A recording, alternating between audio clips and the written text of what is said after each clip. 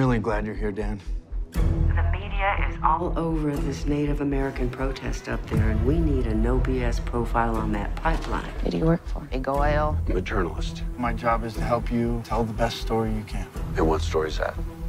Whatever you write, whatever you see. Promise me he'll come back. You're with me, aren't you, Dan? Welcome to the circus. Sure you're up for this? That'll move 500,000 gallons a day. Are you here to redeem yourself or make money for somebody else? You have a responsibility to tell the truth about what's going on here. You've had some trouble with some of the workers and some of the Native women. You should do some research. You know, transporting oil is risky. The question is, how do you minimize the risk? What did you mean the land is protected by the U.S. Constitution? Everything you see there, legally, belongs to the Sioux Nation. I was hired to find out what's going on. No, you were hired by us. Is he a liability? Yeah, he's the problem.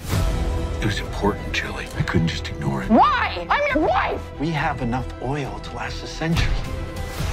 But it's useless if we can't move it. We can't have him turning the tables on us. Strong warriors never stand down, even in the face of defeat.